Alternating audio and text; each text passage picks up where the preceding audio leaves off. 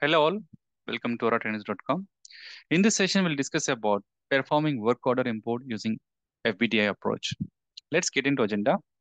I'll try to understand what is work order, what are the data migration approaches we have in Oracle Fusion, how to create a work order from user interface, and the steps to perform work order import using FBDI, the interface error and base table details, and how do we purge the interface tables. So what is a work order? It's a kind of a document that conveys the users to create a particular item following certain steps. So generally, like whenever you want to create a particular item or you want to manufacture an item in a particular company, every item or maybe a particular process, an item requires a process that may require resources, that may require some set of approvals, that may require a quantity to be provided, an amount to be incurred. So kind of certain set of steps will be there to manufacture a product. So that is all about a work order. So it will have a resources, it will have a operations, it will have a supervisor, it will have a ETA, nothing but like when to start, when to end, how much quantity you want to provide. This all stuff will be there in the work order. Okay. Now let's understand the data migration approaches we have for work order. So there are three approaches we have available. First one is like a FBDI, the one which we'll be discussing in our session today. And the REST API approach, it is not fully available for the work order purpose. So it just have only partial one. So like Oracle is trying to create the required web services in the near future. But as of now, it has only a partial set of web services using which you can just create a work order material transaction, but you cannot fully create a work order. Other option is ATFDI, and again, it is not fully available for the purpose of creation, but it is only available for the purpose of correcting a work order. Okay. Now, how do we create a work order from the user interface? You have to navigate to supply chain execution. In that, you have to click on work execution. Once you click on work execution, you'll be navigating to this particular page. In this task list, under the manage production, the first task is manage work orders. Click on the manage work orders. You'll be navigated to this particular page. Under this one, in the search results, you just click on a plus symbol. There you have an option to create a different type of work order. In our example, we have chosen standard work order, and it requires two mandatory attributes. One is item, other one is quantity.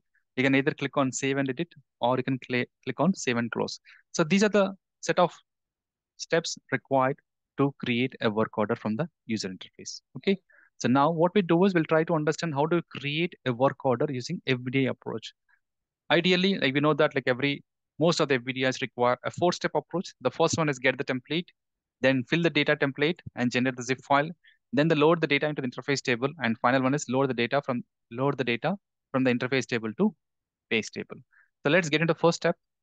Get the FBDI template. Always based on your ERP version, get the appropriate template. And in this case, observe carefully that this particular work order import comes under manufacturing. Under that, you have a link called work order import. And once you click on that, you'll find an XLSM template called work order template.xlsm. Get that one. And then it will have multiple set of sheets. We'll discuss in detail which sheets we'll be working on it. So this is a template. And here I highlighted which particular sheets will be populating. We just want to populate only work order batches as well as work order header. We don't want to populate the remaining set of sheets. As of now, we just want to show a very simple way of uploading a work order. So only populate work order batches as well as work order header. Okay. And then the next step is in the second step, once you fill up the data for the two sheets, click on generate CSV file, which will be available in the instruction and CSV generation. Once you click on this one, it will generate a zip file. Inside that, it will have a CSV files. It will have this particular step will generate a zip file. In that zip file, you'll have a CSV files. Okay. And now in the third step, we will be loading the zip file, which was generated in the second step using this particular third step. You have to invoke a process called load interface file for import. And in that, you have to mention the import process name as import work orders and the data file as nothing but the zip file, which you got from the second step that you have to mention. Once you click on submit, this particular process will run. And if it's successfully completed, you can proceed with the next step, the fourth step. So in the fourth step, this is a place where you perform import. You have to invoke import work orders. Yeah. So this is the slides got, like a little bit swap. So here you have to invoke a job called import work orders. In this, you have to mention a batch name. This batch name comes from your sheet, like which you have filled up, and mention the batch name. And if the import work order process is completed successfully, You just get the log file, and in that log file, you'll have the information about what is the work order number, what is the type, and what is the item, whether it is processed successfully or not. You'll have everything in that, right? And you can also observe the same thing here in the log file here, work order number, type, item, and you can also validate the same thing from the UI also using the task manage work orders, and there you can find out your work order number and the respective item and the status of, and the type of the work order which you are trying to import. So in our sample today, we'll discuss about importing a work order of type standard as well as non-standard both. Okay. So now coming to the table details, the first one is work order batches. The table details, the table name is WI underscore INT underscore batches B. Next one is work order header, WI underscore work orders underscore INT. And the error table for both of them is WI underscore INT underscore errors. So you can segregate the error with respect to interface table based on the table name information in the INT errors table. You'll have error message column as well as error code column in the INT errors. So that's a one-stop, the single table which has all the information about the error information for your import.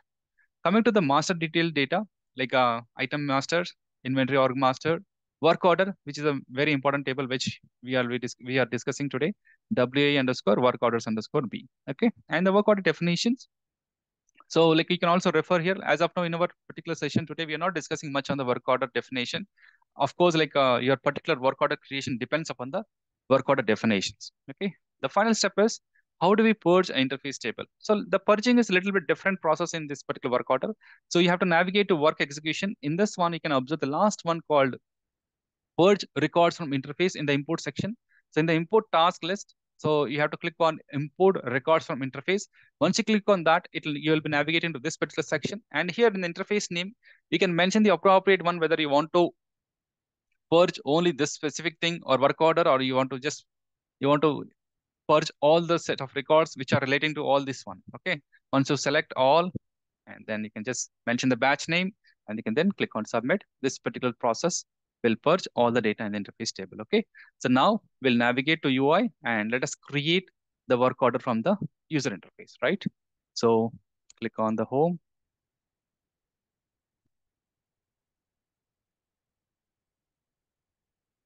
So time being, I'll execute this one also.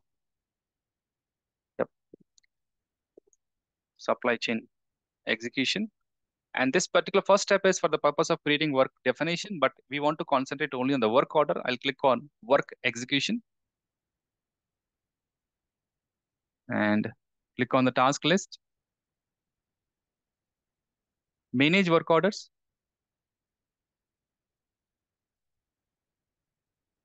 And here in the search result, click on plus symbol and click on create standard work order. And this requires an item. So I'll try to choose an item which I already have in my example. So I'll choose the first one. Okay. So I'll can mention the quantity one. You can either click on save and close or save and edit. So I'll just simply click on save and close. So this step will auto generate a work order number based on your configuration. What is a Yeah. So now the work order number is WO-002-1056. This is a work order which got just created just now. Okay. So this is how we can create a work order from the UI. Now the next step is how do we import a work order from the FBDI, right? So let us get into the template. So this is our template, work order template.xlsm. The first sheet you have to populate is work order batches. I'll mention the batch name like this, XXWO underscore B underscore W002. Can mention the batch code, batch name, batch description. You can have a different, but as of now, I'm just populating same in all these three fields. And next one is work order header. So you have to, it's like there is a parent child linkage between work order batch as well as work order header. So I'll mention the batch code here, 002. And now work order header number, which is a unique field for each record. So I'll mention 3 and 4 here. And the next one is work order number. So my work order header number and work order number, I want to keep it as same so that I mention the same one here. Then the organization code, the inventory organization code, then the inventory number, nothing but item number, planned, your like what is the start quantity, start date, and completion date. Completion date is generally not mandatory, but it's okay. And then here, if you observe the very important field is called work order type. The first item I want to go with non-standard one. The second item I want to go with standard one. And if you're working with a standard work order, make sure that you have to populate these two important fields. The one is work order definition, and other one is the LO explosion. So work definition, for the work definition value is a work definition code, not the work definition name. So it is aura underscore main in my scenario, and the explosion value I have to go with Y. Okay, and the remaining field nothing to populate. Default scheduler, just mention default scheduler, and there is no other field to populate. Okay, that's it. So now go to the instruction. First of all, save the file. Okay, generate CSV file. So this will generate a zip file now. I'll try to replace the existing one which I already have it in my system. Okay, so click on save. Okay,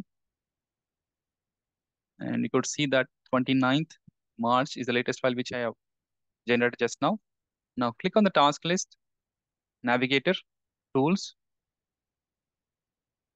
schedule processes.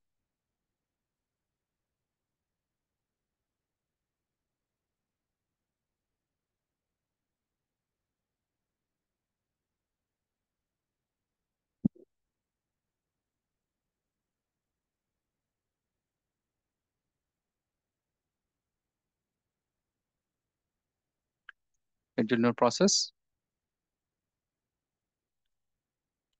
load interface file for him. Click on OK. This require two input parameters. The first one is import work orders. Import work orders.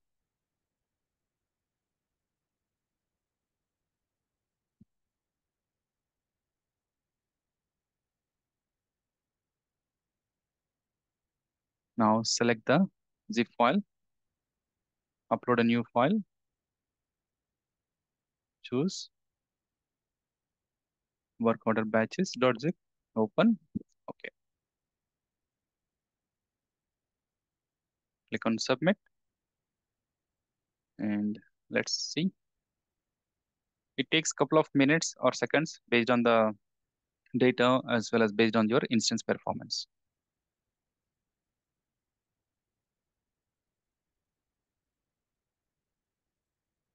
And parallelly, we'll see the BI also.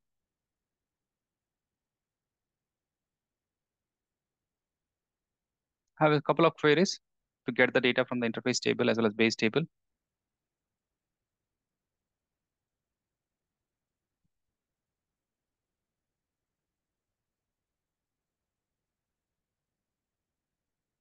Okay, so this is a batch which is in ready state now. I hope this is successfully completed for import.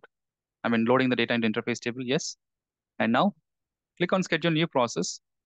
And now mention the job name, import work orders.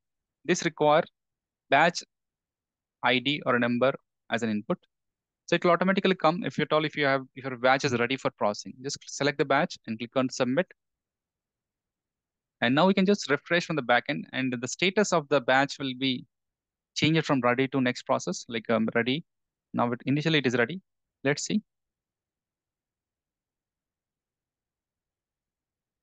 Yep, now it is in process. And then finally, if it is completed, this will be purged from the interface table.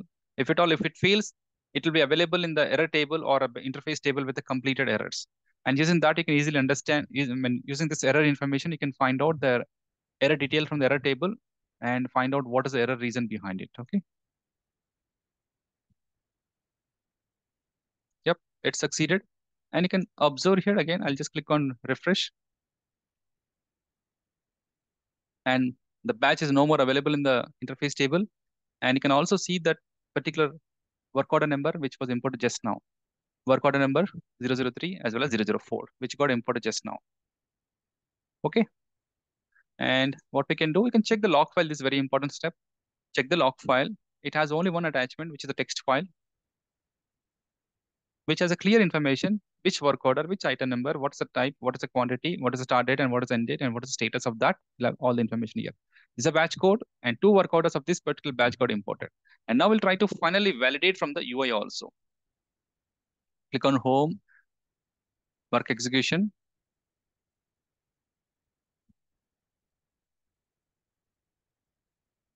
And you can simply click on here, this one. unreleased, right? And you can just see the work order here, 003, 004, which was imported just now. Okay. So this is a process of creation of work order from the UI. And also we have seen the process of creating a work order using FBDI approach. Thank you.